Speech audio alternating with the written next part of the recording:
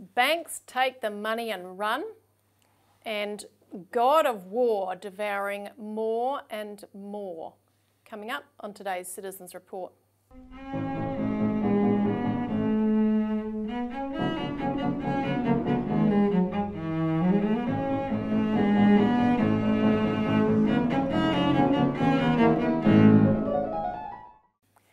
Welcome to the Citizens Report for the 26th of January 2023. I'm Elisa Barwick. Joining me today is Citizens Party Research Director Robbie Barwick. Welcome. Thanks, Elisa. On today's show, we're going to be talking about how the banks are heading off with taxpayers' and depositors' money and giving nothing back. And then we'll discuss the latest developments on the international war front and push for global NATO, including in this region. Don't forget to hit the like button to get the video circulating. Subscribe and ring the notifications bell and we'll keep you posted of any updates, and share this as widely as you can across social media. Now, we got any updates before we get into the meat and potatoes? Yes, the ASIC inquiry that was taking submissions with a deadline of the 3rd of February has now extended that deadline to the 28th of February, which is an important extension. This is because this is going to be an 18-month inquiry. What they needed to do is make sure that, you know, there was plenty of time post the Christmas New Year hiatus for people to get themselves organised to put in good submissions. So that's now the 28th of February. We'll talk a bit more about ASIC in a second, I'm sure. Make sure you spread the word and make sure you make submissions if you've had an experience with ASIC. Yes, and the other marching orders we will pass on very shortly, because our first topic is going to relate to our other major campaign, which is to seize or halt the regional bank closures and get a postal bank to solve that problem. So banks take the money and run. So this is not a new thing, of course, but no. It's escalating by the day, because the framework, the system upon which the banks depend is collapsing. It has been collapsing for a long time, and it's about to cave in on itself. Now, we put out a press release this week, which we'll put up on the screen, and it talked about the latest. There's been more media coverage. We talked about this in the first show back for the year. Over the Christmas period, there was actually quite a bit of attention coming from the major media to the plight of regional communities that are losing, many of them, their last bank branch. And the figures we put out in the media release is that since the 30th of September last year, 79 regional branch closures were announced. That's just in regional communities. Now, the Sydney Morning Herald had an article on the 21st of January. They reported that 700 branches have shut in 3 years. There was also attention to the ATM closures on Sky News the other day. They reported that ATMs have been slashed by 53% in 5 years, and that over the last 8 years, the total number of ATMs has dropped from 31,000 to just 6,400. This is a war on cash, yes, Elisa, and people need to enlist. We'll talk about a real war later, but people need to enlist in this war, fight back in the war on cash. And so the latest media coverage was this Sydney Morning Herald article, which was headlined, "Where are all the local bank branches?" And it quoted the FSU head Julia Angrisano saying that this is the fastest rate of closures since the wave that took place in the 1990s.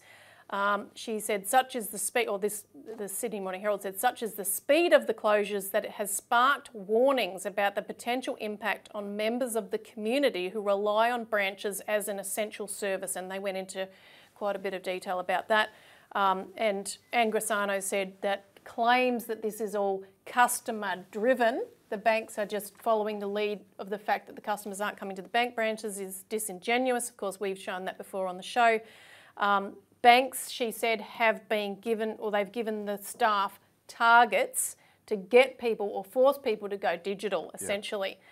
Now, the other thing that happened this week was that Ben Fordham from 2GB Radio put out a Facebook post saying basically he'd been inundated with people contacting him about particularly ATM closures in that case, And this is what his post said. He said, "I'd be keen for some specific examples of where this is suddenly an issue.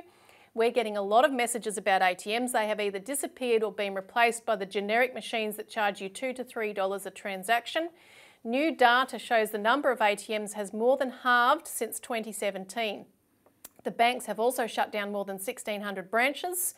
The Reserve Bank says this is due to a sharp reduction in the number of cash withdrawals, but there are still many people who rely on cash, particularly in regional areas. This is not customer service." And he appealed for people to share their concerns. He invited people to comment under his Facebook post or to email him, and you should do so at ben@2gb.com to share their concerns or their stories. And we'll link to the Facebook post below, Mr. Producer, because it would be good. Like you need to.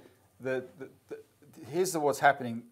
I want people to understand this. By definition, the banks are lying, because the banks are saying, and every media report starts off with, people are moving away from cash. People are moving away from using branches, as if people are initiating this, right? If that were true, we wouldn't have a campaign. If that were true, the media wouldn't be detecting the anger that's brewing in the community, right? So they're detecting a real problem out there because it's not true.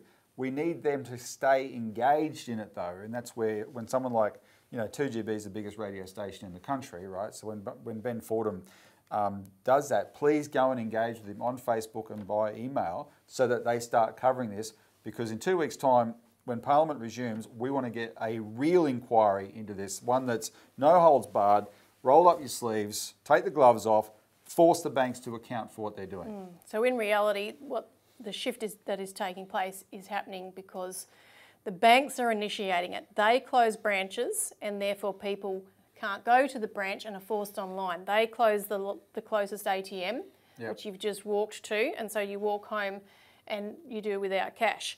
So that, and you can see that, I think last week's show, you showed some of Dale Webster from the Regional's Twitter feed. I mean, look at the story after story. This is the reality that was presented at the Regional Banking Task Force. The story is banks, they still exist in a regional town even if they don't have a branch. They'll take your money, but they will run. They are not going to stay there to keep the money in the local community and to service local businesses and to provide floats, to provide cash for people that need it.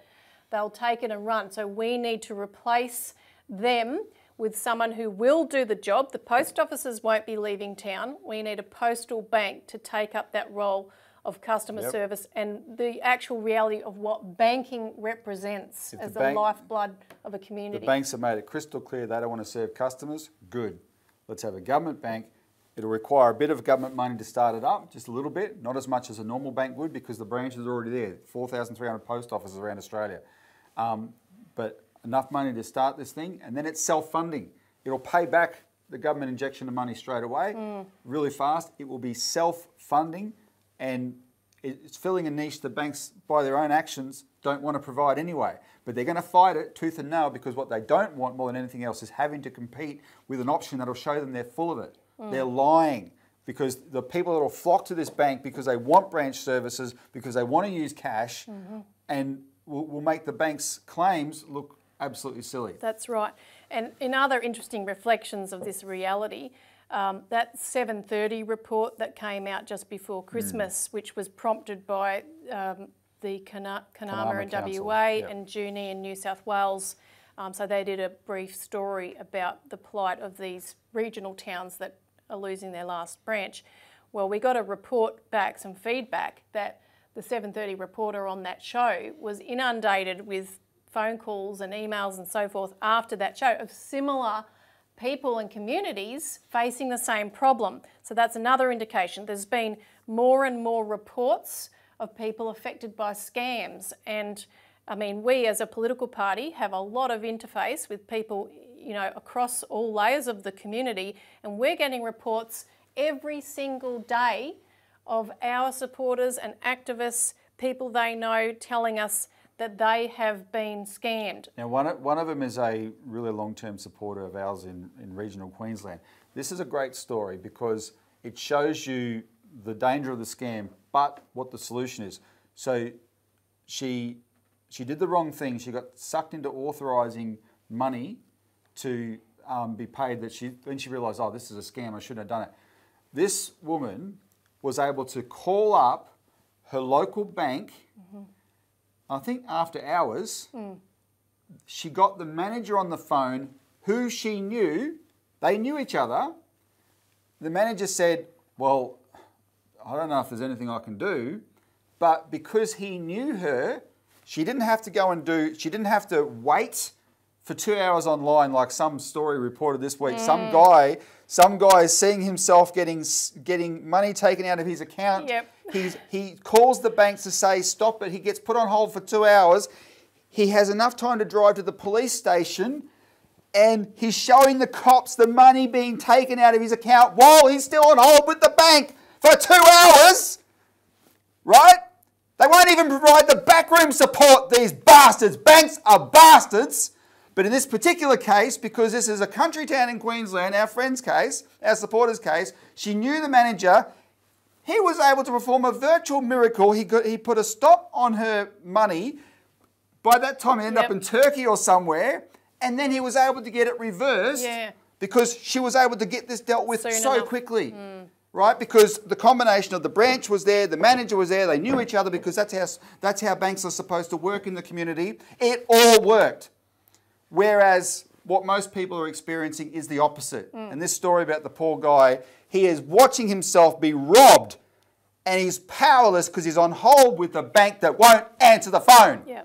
And it's all your fault. The banks want everything their own way. It's all your fault. Yeah, and that bank, that lady called and spoke to the bank manager, it's only a matter of time before it shuts down, as various authorities and politicians are saying there won't be any bank branches in 10 years, or I think that's being generous. The fat cats at these AGMs that Michael Sanderson went to before Christmas will be looking at her branch and planning its execution as we speak, and that ability then gets completely taken away. Even though, in the case of the RSL at Molong in New South Wales, they made a submission to the Regional Banking Task Force and about what a devastating impact the loss of their bank, the Commonwealth Bank, has been on them. And she reported, the person who made the submission reported that a top CBA executive had come to town and admitted the branch was profitable. And they still shut it down anyway, right? So take the money and run there's two aspects to this, Elisa. Yeah, not to get you more rolled up. Oh, but the other aspect. The one aspect is you put your money in the bank and they give nothing back to you in terms of actual service. But here's the bigger one, if you're not mad already. So Michael West Media, now we already were aware of this, we've talked about this and we've been telling people, and we've used the figure on the phone, we've used the figure in the last few months in this forum and on Martin North, etc. There's a thing called the TFF, which is the Term funding facility that the RBA, which is taxpayer owned, set up for the banks in 2020 in emergency conditions of COVID, etc. And they allowed the banks to borrow $180 billion from this facility before they eventually stopped the borrowing aspect, but the banks have been able to keep this money. And it's borrowed money, but they borrowed it at first the original interest rate was 0.25%, and then the RBA dropped it to 0.1%. And Senator Jared Rennick asked the RBA these questions last year, which we played on this show, where the RBA admitted that this is free money to the banks because the banks are able to they've got this money, $180 billion between them all, 70% the big four, and they're able to either lend that out at commercial rates, which is now 5+%, 6%, 7%. Remember, they're paying 0.1 or 0.25%, so they get that whole spread. Or if they want it risk-free, literally risk-free, a total gift, they can park the money overnight with the RBA for 3.25%. Back with the RBA. So they borrowed from the RBA at 0.25 or 0.1, and they get to park it back with the RBA overnight for money for nothing. Money for nothing. So Michael West Media has broken it down. We use the figure $5 to $6 billion, but it's better to think of it this other way. This is $100 million a week free money for the banks. $100 million a week. So that's just the interest that That's what they're earning from it. Each week of that money they've borrowed and re-lent or reinvested. That's what they're earning from this massive amount of money they're able to borrow. $100 million a week, which is 50 weeks in a year, 52 weeks in a year. It's over $5 billion. Elisa, that's now, the banks themselves report, I think that Sydney Morning Herald article reported it, it costs a bank around $1 million to pay for a branch a year. That's the cost of running a branch a year, $1 million. And that would be your average small branch, not one of the bigger ones in the centre of the CBD. Your average small branch, $1 million, right? $1 million is...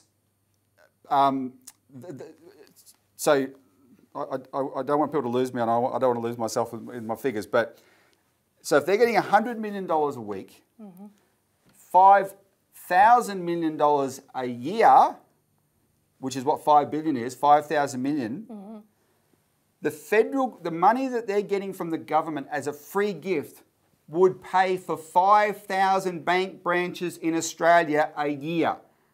That's more than the total number of bank branches left. The taxpayer is giving the bank a gift right now that covers the cost of every bank branch in Australia plus. And the bastards are still shutting them down. So the taxpayers are funding these banks, and yet the banks can't provide a basic service to the taxpayer that's giving them that allows people to have certainty for their money, security from scammers, all those things that are essential for and just basic service and all the nuanced stuff, etc. You know, someone at the local branch who knows their business, a cash float for their business, all those things the little things that every day make society run. Not have to drive 2 hours to do it. Not have to drive. They couldn't give us stuff. It's grab, grab, grab, grab, grab for them. And people have got, we're going to win this campaign if the first thing people do is get off their knees and stand up and say, no, this is unacceptable. I'm not going to accept the BS that somehow I'm part of a general shift away from branch banking into the internet, even though I don't really feel that way, but I'll let them talk me into thinking I'm the odd one out. No, it's rubbish that somehow the banks get to have the right to make commercial decisions, and yeah, I may not understand them, and it may inconvenience me as a customer, and then I look around and everyone else is complaining about the same thing, and you go, well, hang on, every other business to run has to put the customer's desires first. Why don't these particular businesses have to put the customer's desires first, right? And then you hear that the government actually gives them so much free money. Yeah, this is wrong. Get off your knees, stand up and join the fight, right? Because you can't, it's much bigger than just the insistence on branch services. The banking system, Elisa, creates the credit that drives the economy forward. And what's happened is the banking model has changed. We talk about this in the lead of this week's magazine this week. The banking model has changed, whereas once upon a time, the way banks made money is they provide the credit that allowed their customers to make money, and they got a share of that in interest. That's how banks made money. In other words, banks grew because the economy grew. Now banks are growing at the expense of the economy. And that's why we have the poster from the 1950s movie, The Blob, on there. They're growing. They're devouring the whole economy. They make the profit margins they increases because they've found another way to cut this, cut that, and all the things they cut are the real things. Meanwhile, they have a toxic gambling room inside where they just pour all their efforts into to make money out of just literally moving money around and gambling on it, right? And that's the way they want to do things. And the problem is the impotent government is sitting on its hands saying, well, that's the banking system. We can't do anything about that. Rubbish. For 84 years, we had a government bank that set the standard of behaviour and service in Australia. We need to bring it back. That's what you do about it.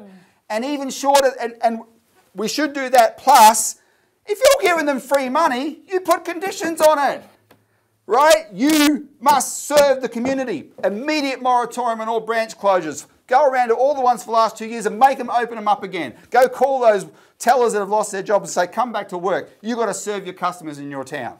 We're going to stop people having to drive 300 kilometre, 500 kilometre, 1,000 kilometre round trips to go see another bank. We're going to fix this. This is what a government can do. We saw in COVID, governments exert enormous powers that people were really, oh boy, is this what you can do in an emergency? Yeah, in an emergency, governments can do it. Look at in a war. In an emergency, governments, there's no limit on what governments can do. Well, that applies to banks as well. There's no limit on what they can do. Make them behave. Now, Parliament is sitting starting from, I guess it's the 6th of February, and we want people to call their senators about this ahead of time because we want to get our inquiry into bank branch closures and the alternative of Post Office Bank up ASAP as soon as we can. So we put out the call in this media release and we'll be continuing to hone the mobilisation.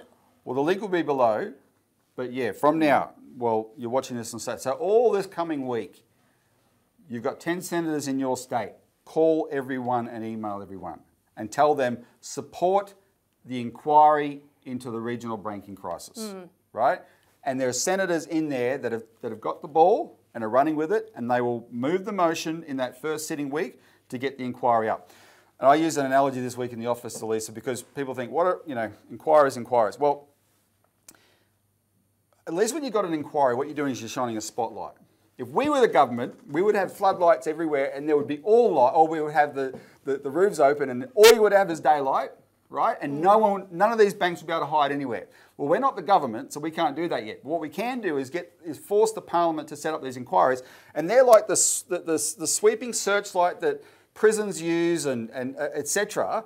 for security. And so if you want to escape the prison, you've got to wait till the light goes past, etc. Right, and scurry. Or as Craig Isherwood says, what we're doing is pulling away the fridge, right, and exposing the cockroaches to light so they scurry. That's what and this is going to be a serious inquiry if we get it up. And you can listen to a show, Robbie did an hour-and-a-half live show with Martin North on that, so they had a whole discussion with questions and so forth, so you can go to Walk the World to watch that. But we have been, by the way, because if you've already called your senators and you want to do something else, call your local council, go in and visit them, get them to do the same. We've been getting more engagement from councils. You've had some discussions in the last week or two with councillors and councils that are beginning to move. More of them are beginning to look at resolutions. We've already got 13 councils that pass resolutions calling for this inquiry. And that itself, Elisa, reflects how serious this issue is, because it's not just something councillors are doing on a whim. You withdraw banking services, the functioning of the whole daily economy of that town, of that community, is completely constricted, right? And until we started this campaign, people were being sucked into thinking, oh, well, this is the evolution of technology, this is commercial. No, this is you being screwed by people who should be held to put their feet to the fire, right? And councils are starting to get a sense of that, and they're fighting back. So join the fight back. And we can also say, without details, that there are senators that have engaged with local councils on this matter. So it is getting traction. Yeah, and one last thing, Elisa, back to ASIC. Yeah. Because we'll put out a release about this. But there was an article this week where, and I want to highlight it in relation to the banks, because the chairman of ASIC, Joe Longo, complained in the Financial Review about Senate estimates where he has to go and answer questions of senators. And he complained about being accountable to the Parliament, right? We shouldn't have to be accountable like this to the Parliament.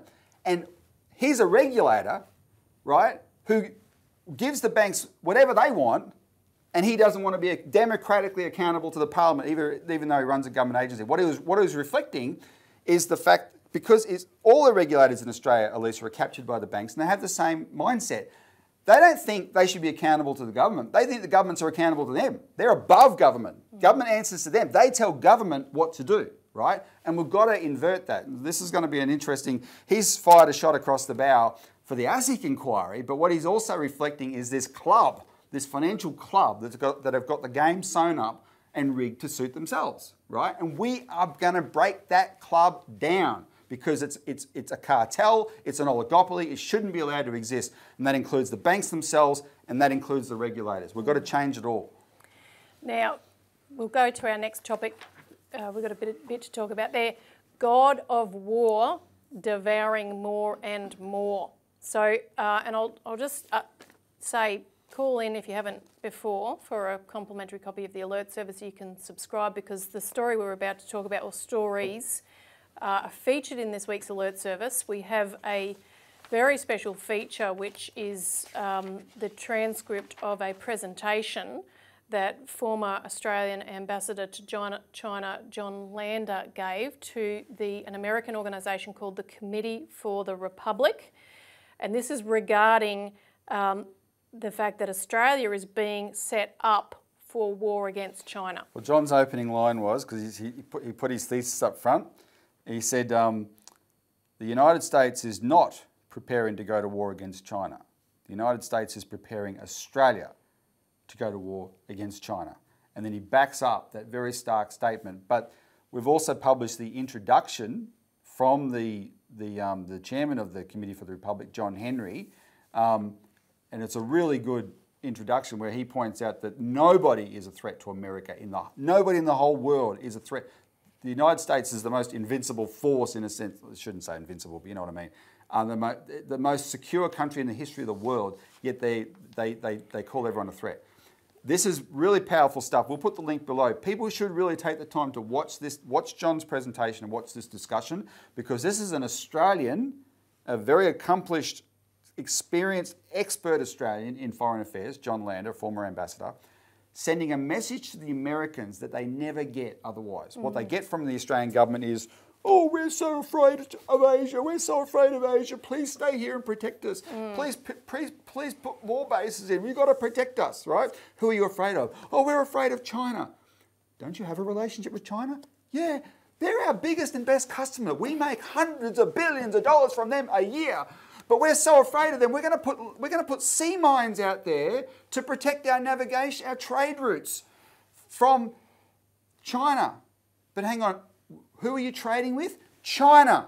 You're going to protect your trade routes with China, from China, using sea mine. Like, this is insanity. This is what the Australian government says with a straight face, what the media reports with a straight face, and the Americans just keep hearing this message, and for some of them, it's like, oh, well, we better go and help the Aussies then. And so here you've got an Aussie saying, sorry, America, we don't need that. We can look at the world in a very different way. So make sure you watch it.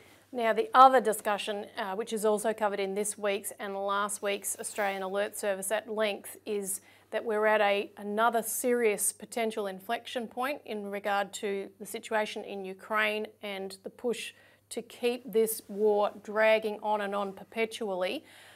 Firstly, this arose in regard to Japan, where the Prime Minister Kishida was just in the United States meeting with President Biden. They issued a joint statement where the US went out of its way to say we're committed to the defence of Japan against China, of course, and they expanded, there were ministerial meetings as well, to discuss the expansion of Japanese engagement with NATO, the North Atlantic Treaty Organisation. And this is via partnership programs that Japan has with NATO and Asia Pacific partners groups.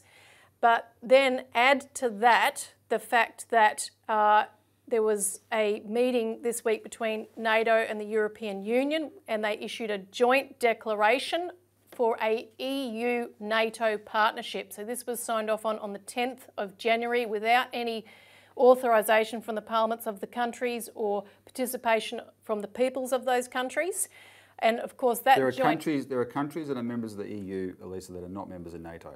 And this involved, why are they members of NATO? Well, there's a reason they're not members of NATO. They don't want to be members of NATO, yet they're being dragged into this war effectively through this measure. Well, that's right. And the joint declaration that was issued, which talked about expanding and deepening cooperation to address the challenges from authoritarian actors, namely Russia and China, actually encouraged the fullest possible involvement in this alliance, NATO-EU alliance, of non-NATO European Union countries. So they're actually expanding the net to sweep in all these countries.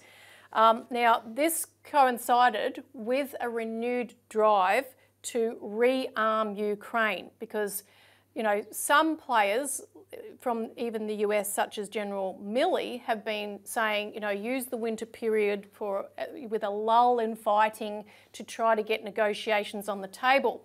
But there are other players that definitely do not want that to occur. And one of them is former British Prime Minister Boris Johnson, who just made a flying visit over to meet with Zelensky in Kiev. And he had convinced, by the way, the Ukrainians and Zelensky personally not to enter into negotiations with Russia last April, just a couple of months after the initial incursion, the special military operation had been launched by Russia, which likely would have succeeded in preventing this whole last year of war. He convinced Zelensky not to go ahead with that.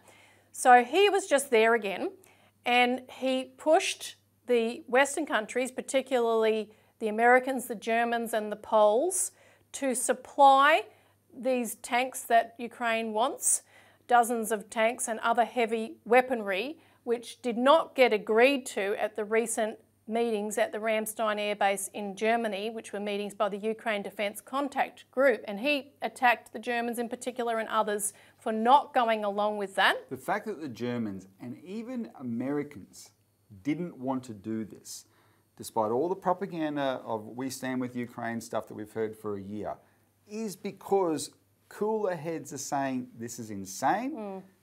You're going to have to negotiate an end to this, right? What do we gain from constantly stirring it up? Well, I'll tell you what the thinking is. Let's play a clip right now. This is US Senator Lindsey Graham, just in the last little period. Look what he says. I like the structural path we're on here. As long as we help Ukraine with the weapons they need and the economic support, they will fight to the last person. And that's it, Elisa. Lindsey Graham is one of these warmongering thugs in the US Senate who has personally pushed war after war after war for 2 decades, including in the Middle East, right? Regime change all over the place, etc. He and his old partner in crime, John McCain. And he let the cat out of the bag. This is about arming Ukraine because Lindsey Graham and the Americans want to fight, the American neocons want to fight Russia. They want to destroy Russia. They've got someone to do it for them. Arm Ukraine to the last man, right? And this is what's laying out. The same thing John Lander was saying that they will use then Australia that's what they would do for us. Vis-a-vis China if we let that happen. Now, Boris Johnson also demanded that Ukraine be immediately admitted to NATO. You know, any naysaying aside, just put it aside, let them join. Of course, that is World War III. Well, that's right, because that would mean Ukraine could invoke the collective defence provision of Article 5 of the NATO Charter, and all NATO countries would have to go to their defence and actually get rid of the proxy, directly fight Russia, essentially. So in the wake of these Boris Johnson provocations, the US and Germany have both announced that they will now send the tanks that were being demanded. Zelensky has already said it ain't enough, we need more, we need hundreds, not dozens. But the point is that it doesn't matter how many they send. You can't assure Ukrainian victory against Russia.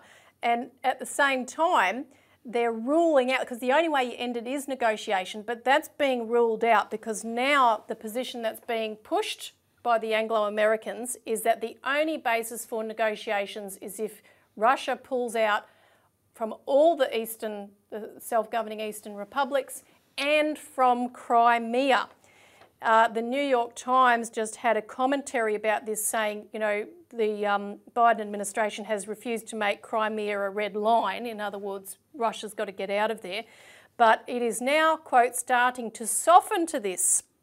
And it says that over the course of the conflict, the United States and its NATO allies have been steadily loosening the handcuffs they put on themselves, moving from providing javelins and stingers to advanced missile systems, Patriot air defence systems, armoured fighting vehicles and even some Western tanks to give Ukraine the capacity to strike against Russia's onslaught. And then they went through the discussions about providing HIMARS, long-range rocket systems and Bradley armoured vehicles to potentially provide the basis for a Ukrainian attack to try and seize Crimea. And the article said that the Biden administration is therefore moving closer to, quote, direct American help for Ukraine to go on the offence, including targeting Crimea. So what this means, if they insist on that the only basis of negotiation is, you know, to Russia to give up Crimea as well as those eastern republics, that means a continuing, dragged out war to weaken, as has been explicitly stated, to weaken Russia, to weaken China in the other example. The only countries that are standing up to the Anglo-American, not only geopolitical system, but the financial economic framework that is crushing people, just as we see in the example within Australia. The banks are part of that overall economic framework that are crushing citizens locally. Now, Chrystia Freeland raised this issue of the economy and how that intersects it at the Davos meeting that just occurred. And I'll just run this clip because essentially, you know, she, who is the Canadian Finance Minister and has been very supportive of the Nazi elements within the Ukrainian government. Because she's a direct descendant of them. That's right. Nazis from World War II in Ukraine moved to Canada and had a granddaughter named Chrystia Freeland.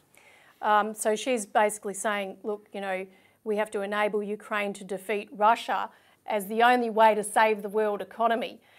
So we'll run that clip. It's not about doing Ukraine favors that we're talking about. Supplying Ukraine with weapons, and as President Zelensky very crucially pointed out, supplying Ukraine with the money it needs to win the war is ultimately in our own self-interest. So I'm a finance minister, and if you were to say to me, what is the one thing that G7 finance ministers, G7 governments this year could do that's actually in our power, right? We don't control COVID. We don't control global supply chains. We don't control whether there will be immaculate disinflation or not. One thing where we have some real practical levers is we can help Ukraine win clearly, definitively. And if we do that, if that happens this year, you know it as well as I do, Fareed, that would be a huge boost to the global economy.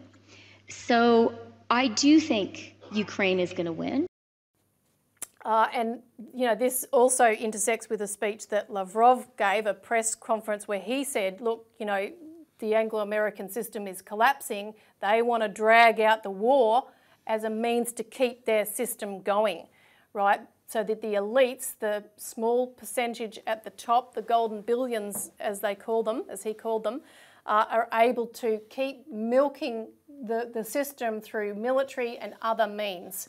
But on the other hand, Russia, China, the BRICS countries, Eurasian Economic Union, a whole host of broadening arrangements are proposing an alternative economic framework that would actually dismantle that control system to provide a fair and just economic architecture to rebuild countries, return to the policies such as national credit, as we talk about in the lead of the Australian Alert Service, to foster development, which benefits everybody. Yeah, and I will point out to the viewers, Elisa, 2 months ago maybe, they would remember when all the media was full of, oh, Ukraine's winning, Ukraine's winning, Ukraine's winning.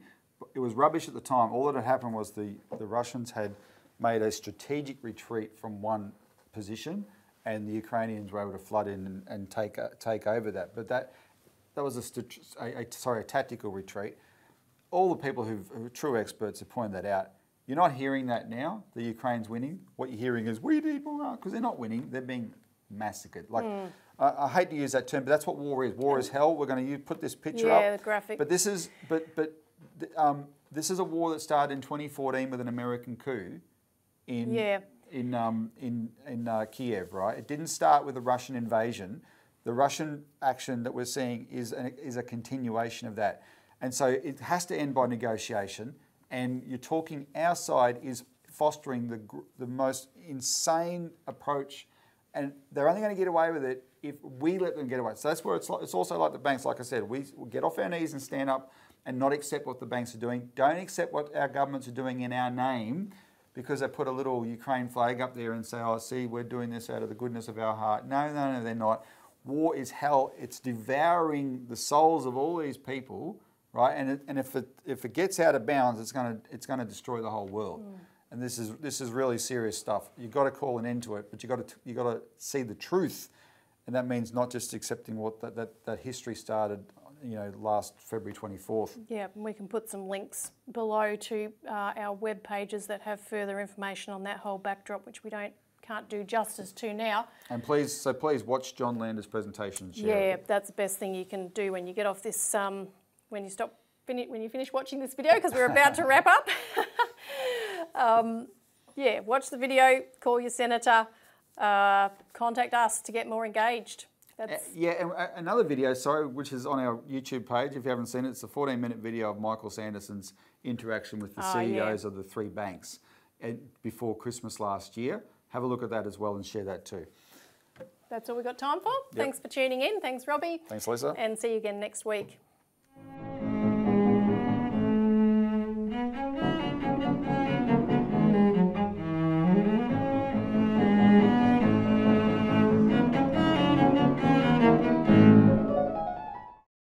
Authorised by Robert Barwick, Citizens Party, Melbourne.